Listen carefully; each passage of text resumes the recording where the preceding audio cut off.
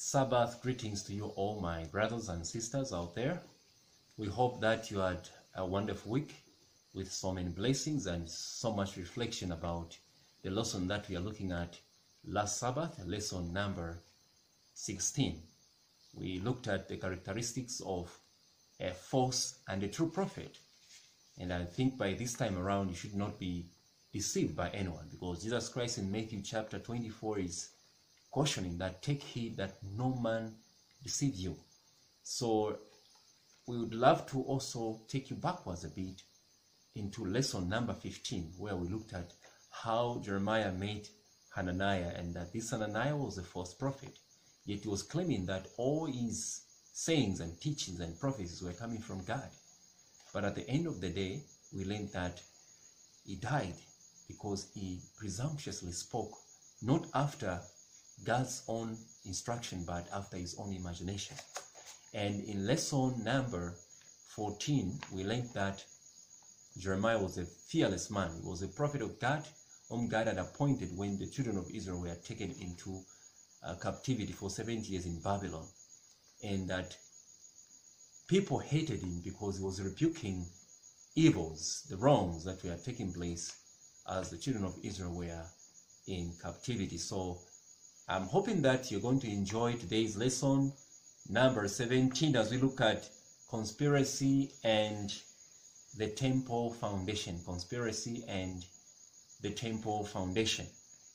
So in this lesson, we have the key text, which is coming from Prophets and Kings, page 594 and 595. And it says, throughout the history of God's people, great mountains of difficulty, apparently insurmountable, have loomed up before those who were trying to carry out the purposes of heaven. Such obstacles are permitted by the Lord as a taste of faith. When we are hedged about on every side, this is the time, above all others, to trust in God, in the power of His Spirit.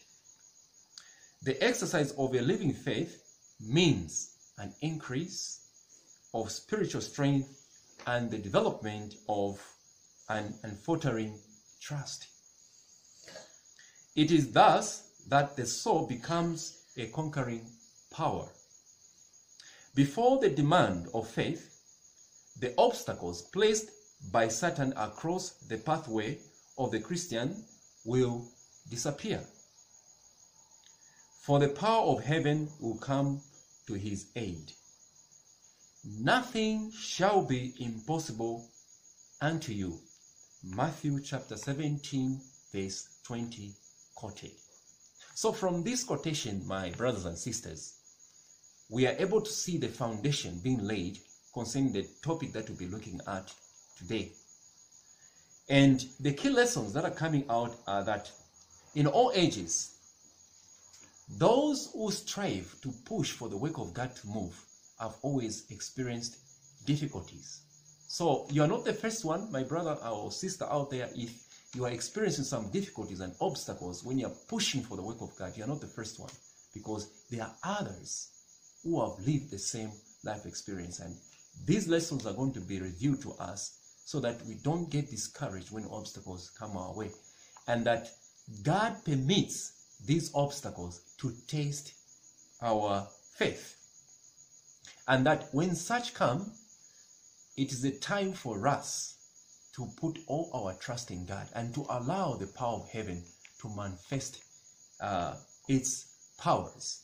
And we learned that with God, nothing shall be impossible with us. So whatever we plan shall be blessed. Whatever we say, it shall come to pass, because it has an inspiration of God. So don't get discouraged, my brothers and sisters. You are pursuing the work of God, as you are trying your best to win some souls to the side of Jesus Christ. In fact, the Bible tells us that he that wins souls for Christ is wise. So you want to be wise? Work hard. Put in the best and win a soul. 2 souls, 3 souls for Jesus Christ. Don't despair in all your plans, because God is going to test your faith. And when you persevere prayerfully, God is going to be with you. So in this lesson, I pray that the Lord may guide you and give you the Holy Spirit so that you have a clear understanding of how you can learn from the lessons of our forefathers. Let us go to question number 1 under the subheading, the decree to go back to Jerusalem and rebuild the temple. The decree to go back to Jerusalem and rebuild the temple. Question 1. By divine providence and in fulfillment of prophecy, what decree did Cyrus the Great make in the first year of his reign? Ezra chapter 1 verse 1 to 4 says, Now in the first year of Cyrus king of Persia, that the word of the Lord by the mouth of Jeremiah might be fulfilled, the Lord stirred up the spirit of Cyrus king of Persia, that he made a proclamation throughout all his kingdom, and put it also in writing, saying, Thus saith Cyrus king of Persia, the Lord God of heaven hath given me all the kingdoms of the earth, and he hath charged me to build him an house at Jerusalem, which is in Judah. Who is there among you of all his people? His God be with him, and let him go up to Jerusalem, which is in Judah, and build the house of the Lord God of Israel. He is the God which is in Jerusalem. And whosoever remaineth in any place where he sojourneth, let the men of his place help him with silver, and with gold, and with goods, and with beasts, beside the freewill offering for the house of God that is in Jerusalem. These are the words which are coming from Ezra chapter 1 verse 1 to 4. Conditions were now changed. In tender mercy, the Lord had again visited his people and allowed them to return to their own land. Sadness because of the mistakes of the past should have given way to feelings of great joy. God had moved upon the heart of Cyrus to aid them in rebuilding the temple, and this should have called forth expression of a profound gratitude. But some failed of discerning God's opening providences. Instead of rejoicing, they cherished thoughts of discontent and discouragement. They had seen the glory of Solomon's temple, and they lamented because of the inferiority of the building of now to be erected. So we can see this from this context. The children of Israel were taken into captivity for 70 years, and the time had come for them now to be relieved and to be taken back to Jerusalem. So God, through his own providence, worked through Cyrus the king, and he spoke to him to say there must be a temple of God to be rebuilt back in Jerusalem. So let's get back to the question and be able to answer the question.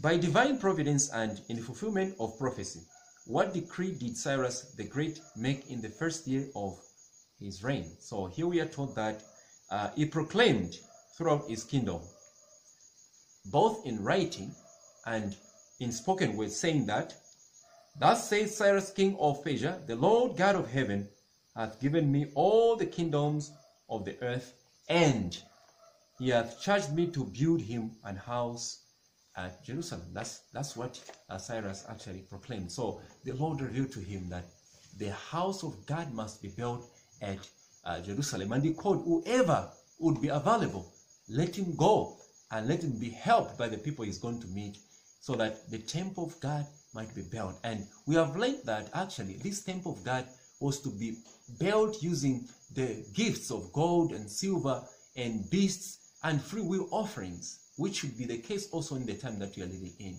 Whenever we are called upon to build, we need to bring all sorts of offerings that can help in building the temple of God.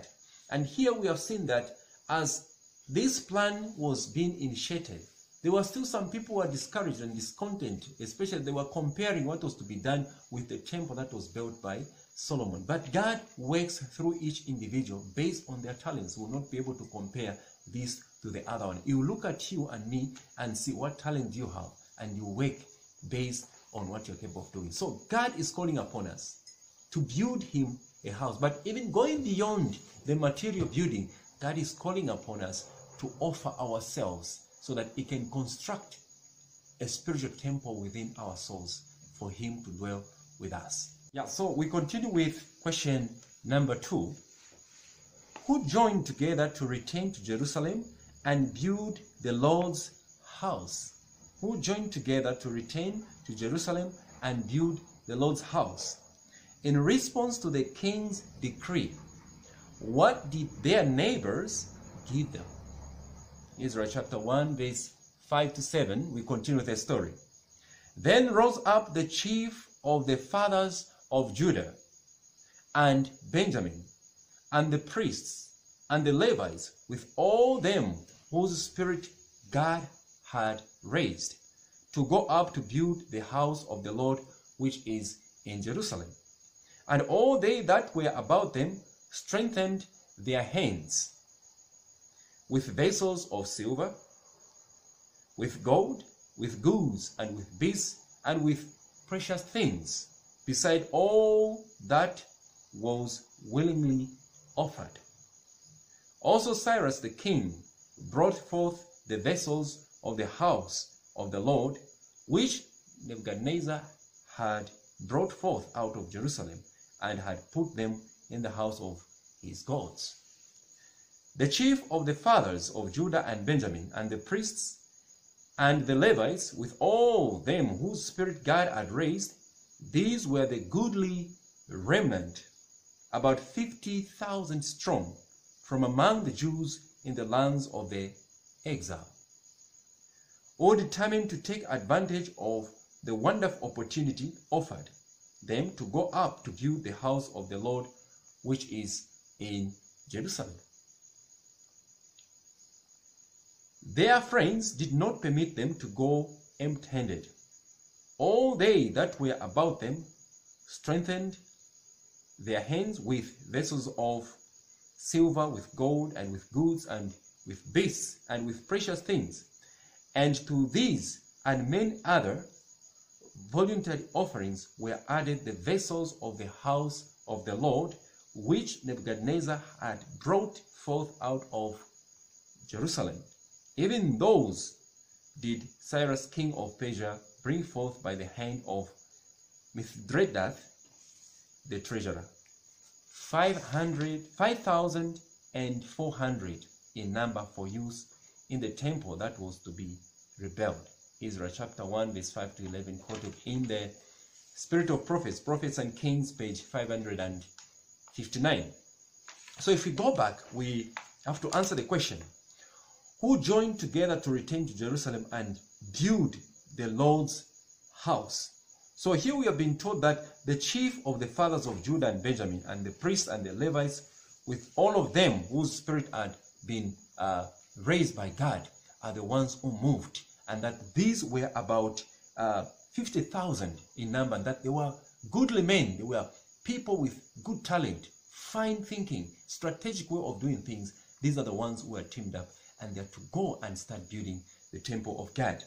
And in response to the king's decree, what did their neighbors give them? And they were given various gifts in form of silver, gold, beasts, vessels, and even the king himself, he had to retain the vessels which were once taken away from the temple which was once built by Solomon. You remember I told you to say Nebuzaradan once came to Jerusalem and he painted the temple and took away the vessels which were in the temple. But this time around, under the influence of the Holy Spirit, Cyrus had to retain back the vessels, and they were given to the people who were going back to Judah, and that there was a mix of different types of vessels, about 5,400. So we can see here God's providence. in a way that was least expected, many gifts were given to these stout men, these brave men who took upon themselves to go and build the house of the Lord. So even today, God is calling upon us to participate and to be part and parcel of a good cause to build the temple of God. But don't forget the application from the spiritual context. Let us open our hearts for the Lord to build his temple in our lives today. So we'll be proceeding to question number 3. Thorough planning despite opposition. So here we are told that there was opposition that was going on. Others didn't want this temple to be rebuilt.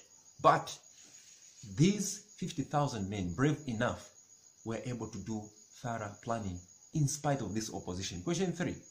What was necessary before the work could proceed? In what year did the construction of the Lord's house begin? Who were present when the foundation was laid? Let's read Ezra chapter 3 verse 6, last part, and verse 10. But the foundation of the temple of the Lord was not yet laid. They gave money also unto the masons, and to the carpenters, and meat and drink and oil unto them of Zidon, and to them of Tyre, to bring cedar trees from Lebanon to the sea of Joppa, according to the grant that they had of Cyrus king of Persia. Now in the 2nd year of their coming unto the house of God at Jerusalem, in the 2nd month, began Zerubbabel the son of Shealtiel, and Jeshua the son of Jozadak, and the remnant of their brethren, the priests and the Levites, and all they that were come out of the captivity unto Jerusalem, and appointed the Levites from 20 years old and upward to set forward the work of the house of the Lord. Then stood Jeshua with his sons and his brethren, Kedmiel and his sons, the sons of Judah, together to set forward the workmen in the house of God. The sons of Enadad with their sons and their brethren, the Levites. And when the builders laid the foundation of the temple of the Lord, they set the priests in their apparel with trumpets, and the Levites, the sons of Asaph, with cymbals, to praise the Lord after the ordinance of David, king of Israel.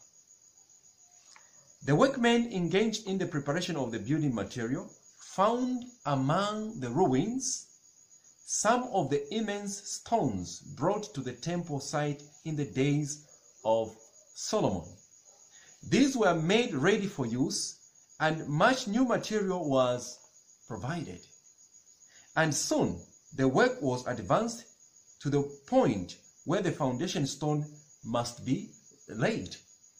This was done in the presence of many thousands who had assembled to witness the progress of the work and to give expression to their joy in having a part in it. While the cornerstone was being set in position, the people, accompanied by the trumpets of the priests and the cymbals of the sons of Asaph, sang together by course in praising and giving thanks unto the Lord, because he is good, for his mercy endureth forever toward Israel. Prophets and Kings, page 563. So let's go back to the question, and then we'll be able to comment. What was necessary before the work could proceed? So planning was key before the advancement of the work. Planning, dedication was key. In what year did the construction of the Lord's house begin? So we have seen that this work started in the 2nd year of their coming into the house of God at Jerusalem, in the 2nd month. Who were present when the foundation was laid? So here we are being told that the priests were there, and there were other thousands of people who were in attendance, and that there were also musicians to actually bless this important event with music and cymbals and trumpets. They were singing praises because He is good, and his mercy endureth forever. Indeed, the mercy of God endureth forever, because these people were in captivity for 70 years.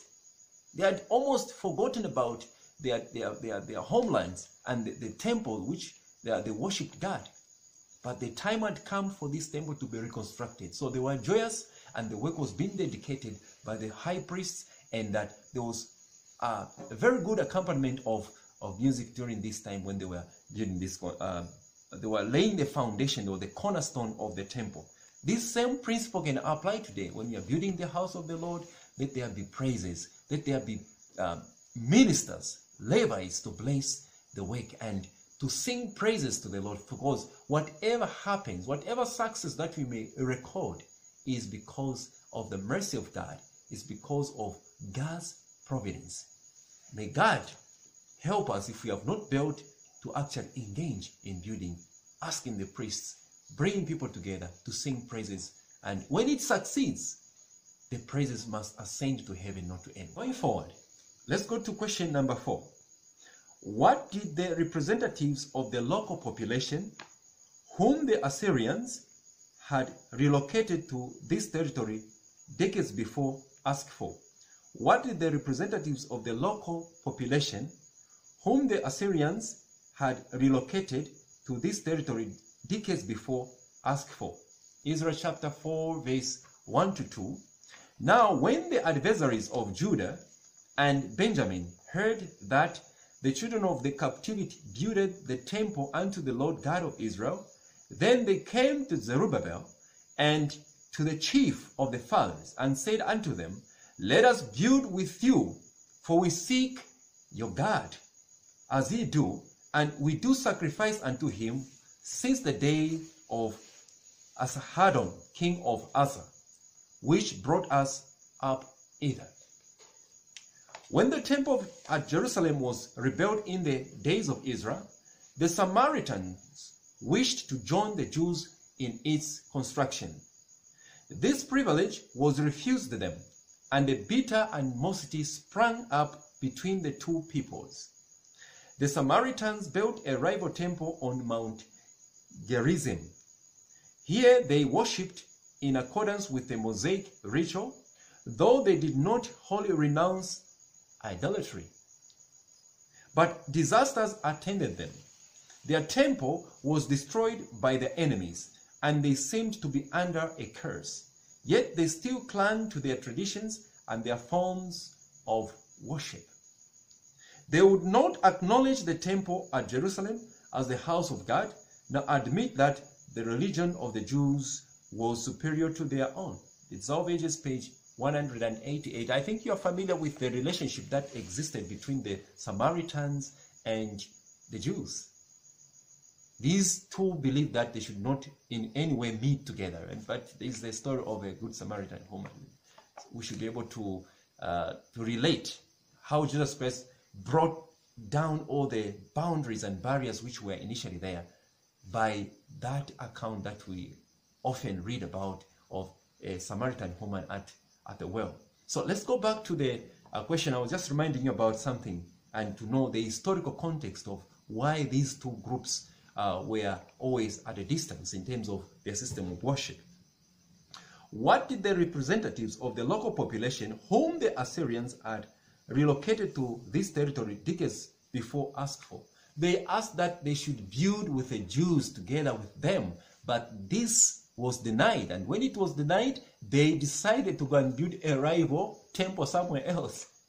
You see that? But this did not in any way help them. In fact, many calamities and curses followed them, because that was not after the order of God. It was after their own order.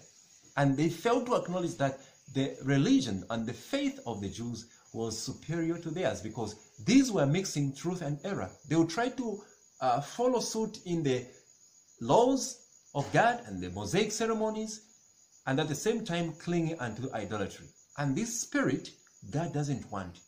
He doesn't want us to be lukewarm. He wants us to decide whether for good, or either for idolatry or for his commandments. So God wouldn't accept that mix of idolatry and what is written in the word of God. So even today, we should be very careful not to mix not to be lukewarm, but to decide whether for good or for evil. And then God will know what to do to us. Let us remember this all the time. And let us do the work according to God's own instruction, not according to our own imagination or according to our own calling. God is the one who calls people to build his temple, and not to the honor and glory of any individual, but to the honor and glory of his name. Question 5. What answer did Zerubbabel, Jeshua, and other leaders of the people give to this request? Why? So partly we have answered to say there was no access for them. They were not given a leeway to build together with the Jews. And let's find out what further response was given and why. Israel chapter 4 verse 3 says, But Zerubbabel and Jeshua and the rest of the chief of the fathers of Israel said unto them, Ye have nothing to do with us to build an house unto God our God, but we ourselves together will build unto the Lord God of Israel, as King Cyrus, the king of Persia, hath commanded us. They told them. It was not their business to be part and parcel of this project.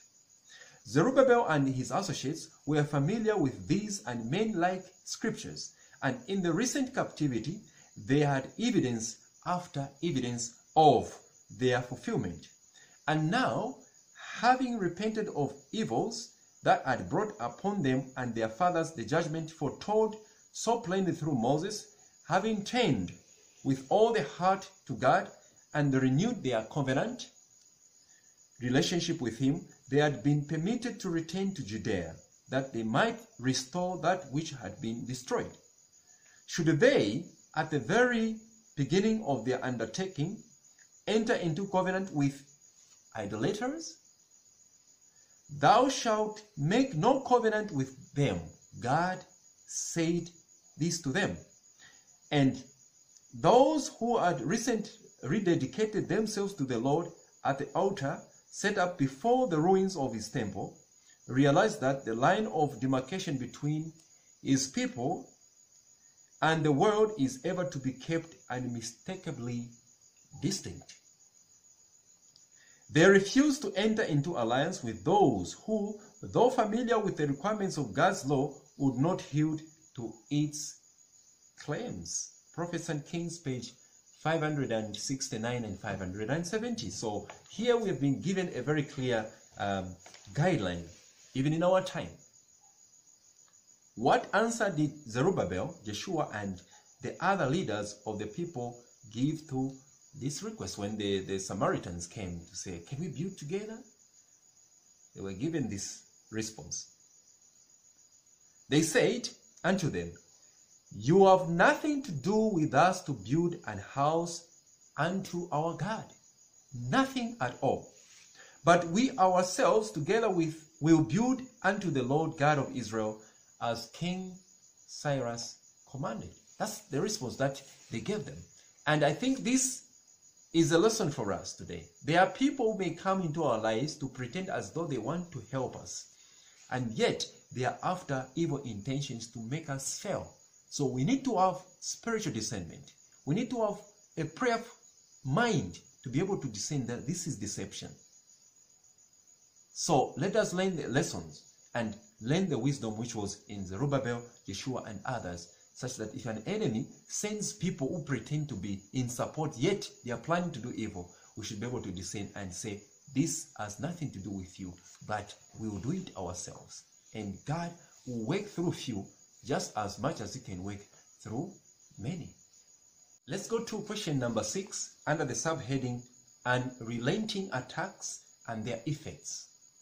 We are from looking at question 5, where Joshua, Zerubbabel, and others refused to work with the Samaritans who were coming to pretend to offer good service, and yet their motives were wrong.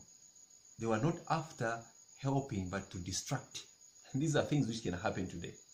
So, unrelenting attacks and their effects. So, when they were rejected to offer their services, what did they do? They went into attacking. Their true motives and characters were revealed.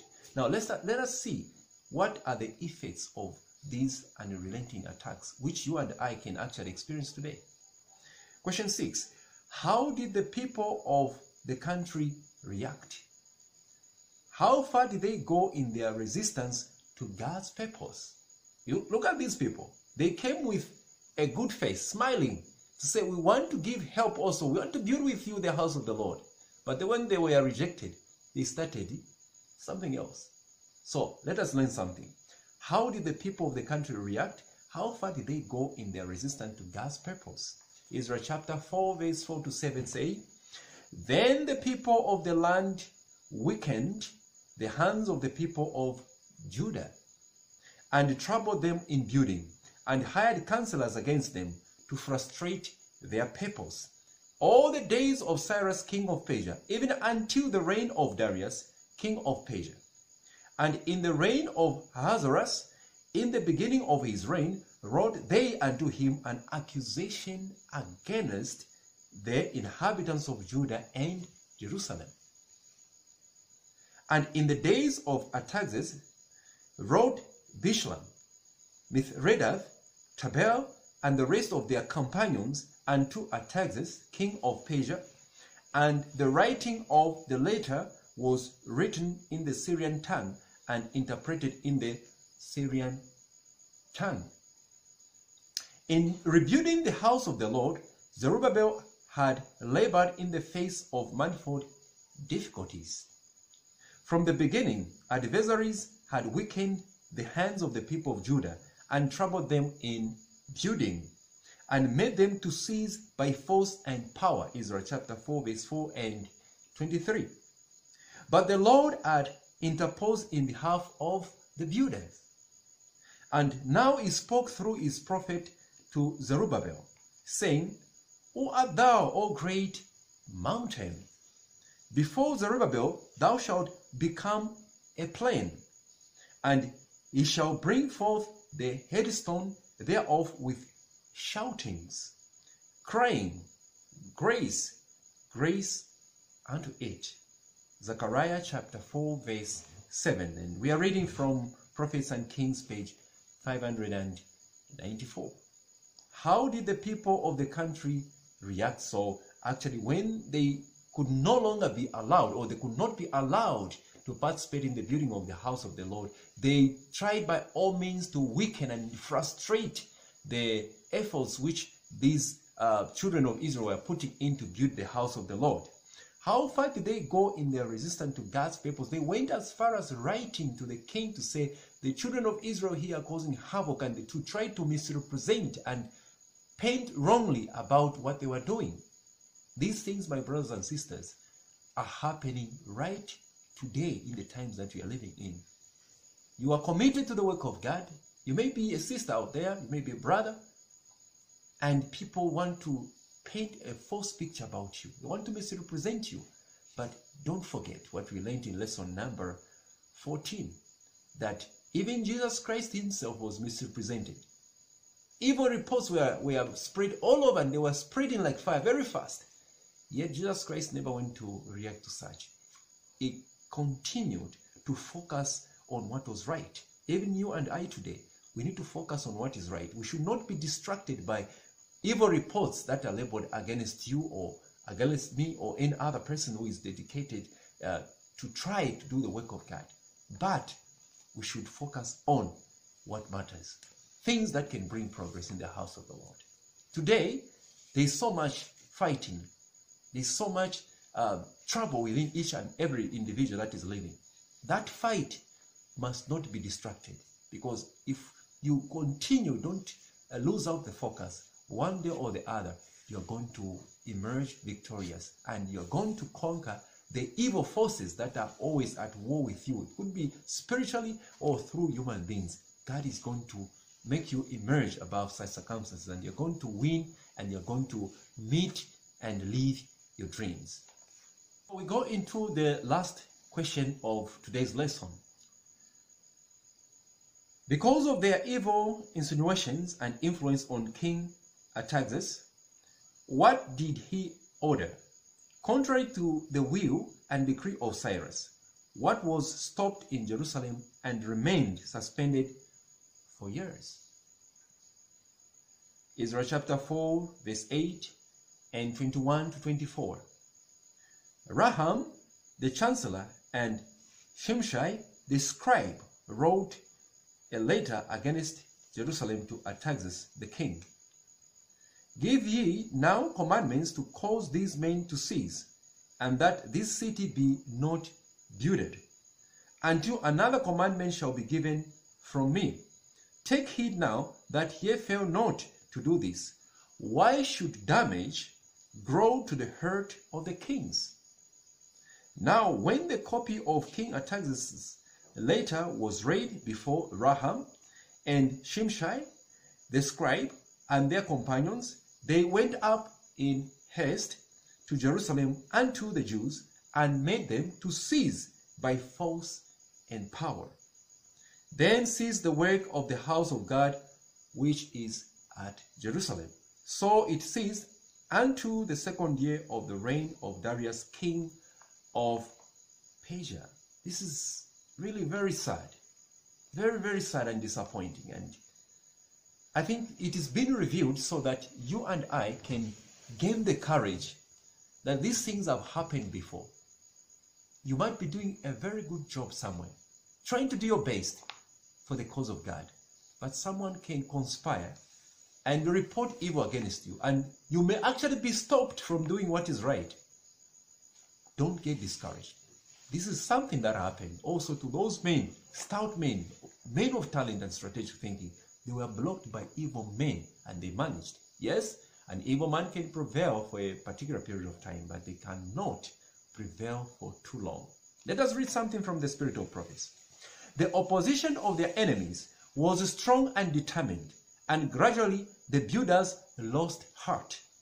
Some could not forget the scene at the laying of the cornerstone, when many had given expression to their lack of confidence in the enterprise. And as the Samaritans grew more bold, many of the Jews questioned whether, after all, the time had come to rebuild. The feeling soon became widespread. Many of the workmen, discouraged and disheartened, returned to their homes to take up the ordinary pursuits of life. During the reign of Cambyses, the work of the temple progressed slowly, and during the reign of the first Smerdis, called Artaxerxes in Ezra chapter 4 verse 7, the Samaritans induced the unscrupulous impostor to issue a decree forbidding the Jews to rebuild their temple and city. Prophets and Kings, page 572 and 573. So we have seen, my brothers, it's a very sad development. These people are determined. They were given so many gifts, as we have read. They were willing to build the house of the Lord as soon as time would allow, but they were obstructed. They became discouraged, and they went back to do their ordinary day-to-day lifestyle. But today, these things may happen to you and me. It may happen to anyone who is trying to push the work of God. We should not get discouraged. Yes, there will be a short moment of discouragement, but we should keep that flame of confidence and hope in the Lord that at his another appointed time, he is going to cause his work to be resuscitated and for work to move forward. So many things might have been blessed, dedicated, but you find that it fails to take place. Why?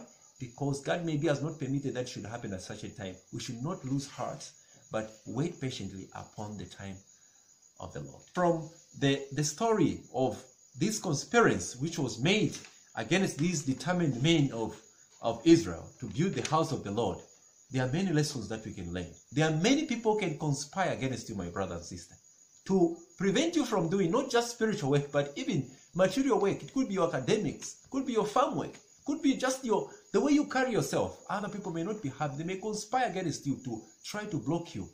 Don't lose the focus on God. Trust in the Lord with all your heart. In all your ways, acknowledge Him, and He shall direct your path. It may take longer and longer and longer than expected, but the time will come when it shall be well again. So as we wind up, my brothers and sisters, we have ways of encouragement for further reflection. Such were the conditions existing during the early part of the reign of Darius, his Tespes. Spiritually as well as temporally, the Israelites were in a peaceable state. So long had they murmured and doubted, so long had they chosen to make personal interests first, while viewing with apathy the Lord's temple in ruin, that many had lost sight of God's purpose in restoring them to Judea. And these were saying, the time is not come, the time that the Lord's house should be built. Haggai chapter 1 verse 2. And actually when you read further, you find that in this same chapter, you find the pronouncement of curses upon those who thought it's not the right time to actually even build the house of the Lord. There are many other things that we can focus on. They were building beautiful houses. And if it were in our time, we'd be building more ambitious houses, buy the best cars, and buy the best phones and laptops and so on and so forth. Whilst we leave the house of the Lord desolate, and there are curses that will follow us if we follow the path of the children of Israel during this time. It goes on to say, just as long as we are in this world and the Spirit of God is striving with the world, we are to receive as well as to impart favors. We are to give to the world the light of truth as presented in the sacred scriptures. And we are to receive from the world that which God moves upon them to do in behalf of his cause. The Lord still moves upon the hearts of kings and rulers in behalf of his people, and it becomes those who are so deeply interested in the religious liberty question not to cut off any favor or withdraw themselves from the help that God has moved men to give for the advancement of his cause. We find examples in the Word of God concerning this very matter. Cyrus, king of Persia, made a proclamation throughout his kingdom and put it into writing. A second commandment was issued by Darius for the building of the house of the Lord and is recorded in the 6th chapter of Israel. So we have seen that God is calling upon us. And these things that happen in the history of Israel are still happening today. That we need not to murmur before him, not to put our personal interests first and God's last. No. But we need to put God first, and then all these other things shall sort themselves out, according to Matthew chapter 6:33. Seek ye first the kingdom of God and his righteousness. Then the rest will add, and they'll happen almost automatically and effortlessly, because God would have put his blessings. Let us not be like children of Israel, who in their imaginations thought it was not the right time to build the house of the Lord. Yet they were busy building their own houses, living in beautiful homes, yet the house of the Lord was left desolate. And we have also been warned to say we need to take advantage of opportunities in this life. Sometimes the people whom we may not actually have anything in common as far as spirituality is concerned may make certain rules and laws that can be to our advantage. That can be an opportunity. We need to actually grab these opportunities and use them to serve and glorify the name of God. So I'm hoping, and we pray that the Holy Spirit may help you to have a more detailed understanding of how God works, that even if there are many obstacles along your way, as a Christian, even as just any other human being, whatever you do, don't lose the focus when things seem to be crumbling down. God may allow a delay. God may even allow a failure so that you learn to trust in him. But at his appointed time, he is going actually to make it happen. Because with him, there's nothing impossible. As long as we trust in his name, he will do miracles that we least expect. Because with God, there is nothing impossible. So my brother and sister out there, may you be blessed and reflect so much upon this lesson. We pray that the Holy Spirit may amplify more where we perhaps failed to explain more eloquently. May God bless you and enjoy the Sabbath and the rest of the coming week. Amen.